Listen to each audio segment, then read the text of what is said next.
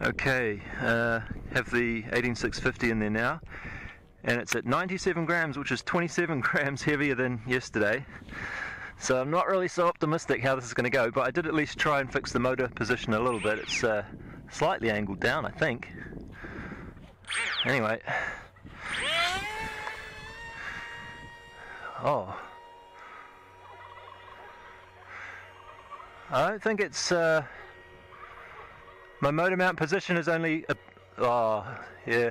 It's a little bit improved, but... no, not completely.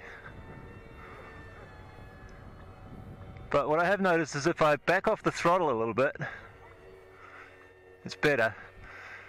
But my most important concern, which was will it fly at all, seems to be solved.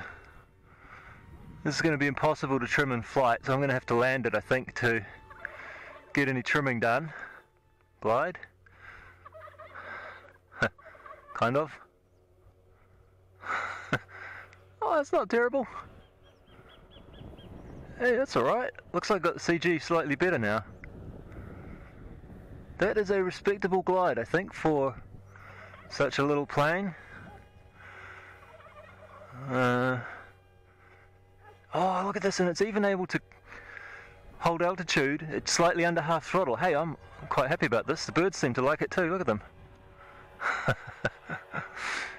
does get a bit hard to see, and as soon as you turn even a little bit, it loses. Look at the birds. Whoa.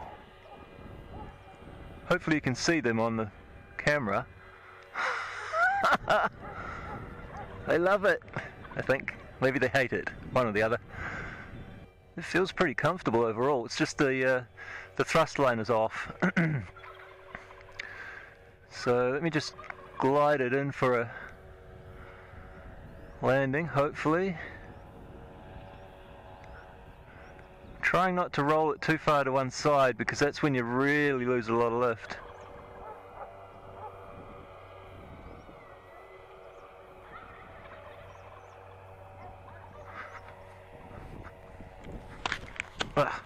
Oh, it is a little bit warm.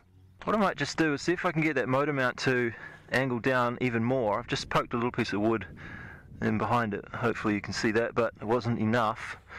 So I'm having to be very careful with my throttle position just to get it into a position where I can keep it steady. So I'll try and fix that a bit more.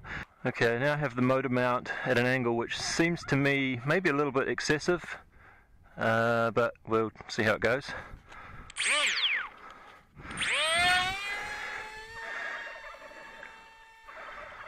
It's pretty good actually. And I increased my expo as well. And it still wants to go up a little bit. Yeah. Wow, I don't know. Doesn't seem like it would be sensible to make the motor thrust any more downward.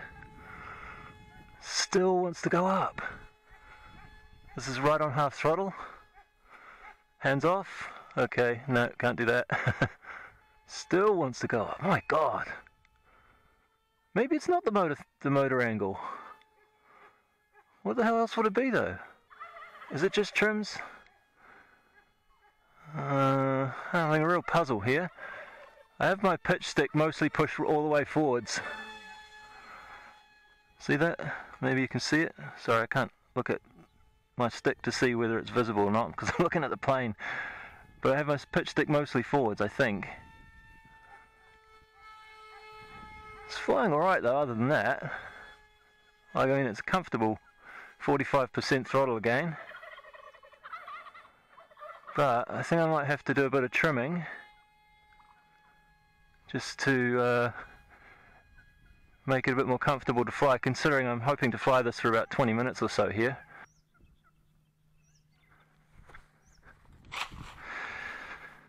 So, pitch all the way forward, I guess.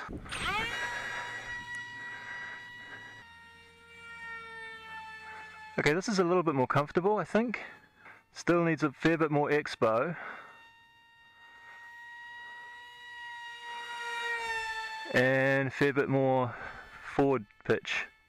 But at least I've figured that 45% throttle is a comfortable position to be flying at. Oh. Let's crank it right up to 85, 82. That's better. Yeah, you only need a tiny bit of movement on the roll, on the ailerons.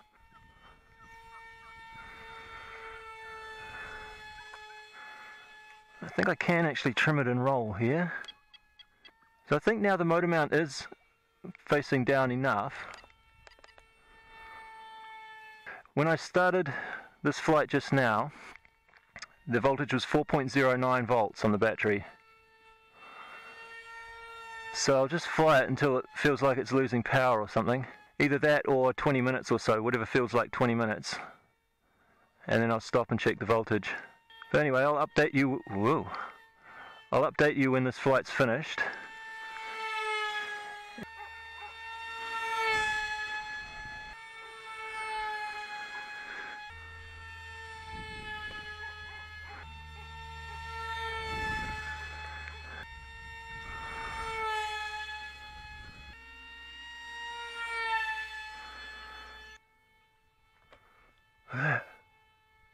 Who's that?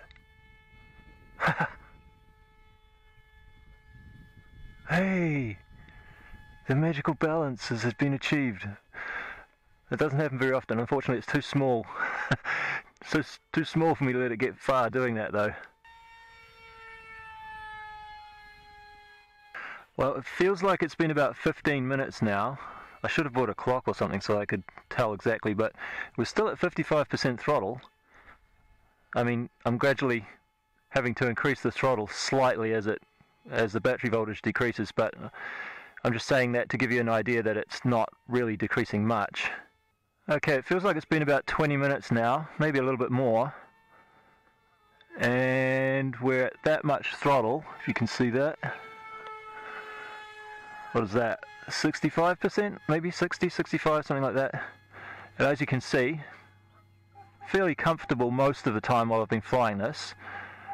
I'm just sort of turning it backwards and forwards in front of me to not get too far away, and I haven't actually been changing the pitch that much because when you get the throttle in that zone that it's comfortable in, it just sort of keeps the altitude fairly constant.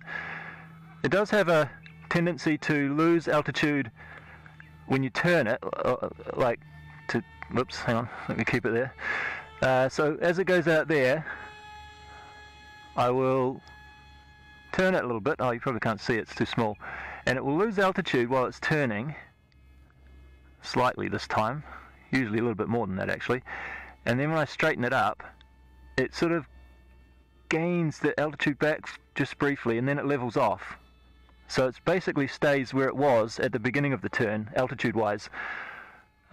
Which is quite nice for what I'm doing right now because, well, I'm just trying to keep the same altitude. And it helps me out so I don't have to constantly be adjusting it. But my fingers are getting a bit cold, and I think we've done enough to prove that the 18650 can fly it at 97 grams at least, and it's not having too much trouble with endurance. And the biggest problem really, to be honest, is that it's so small that I have to focus intently on it when it gets over there so that I don't lose orientation. Alright, so I think we'll call this flight to an end. Actually, let me just see what a little bit of full throttle does, altitude-wise. Oh, that's full throttle, it barely changed. Oh, that's scary. Alright, so... well, that's good to know. I don't have any leeway if I need to suddenly rescue myself from a situation like this. Anyway, let's finish up here. This is full throttle, by the way. So, oh, and I changed my trims to be pitching it down more, didn't I? So I don't have... that's something to keep in mind. Good to know, good to know. I didn't really have any ability to lift it up there. Good to know all these things, isn't it? Just see if I can launch and land it a little bit more competently there, because that was quite worrying. Yeah, see? Oh shit, what have I done? This is full throttle. I think I'll just bring it back. Yeah, so starting to lose power quite significantly there. It wasn't a problem when it was up high, it was able to keep level, but for launching it, you know, to go from a low height up to a high height, it doesn't really have any ability to climb at this point. So I'll check whatever voltage this is, and this is probably about as far as we can push it actually. I was just doing a little test to get an idea of what the current draw might have been during that flight, and if we set the voltage to 4 volts at half throttle, it's about 4 amps. Oh, I've forgotten already. Let me try. So it's 3.5, 3.6 amps or so. And if I raise it above half throttle,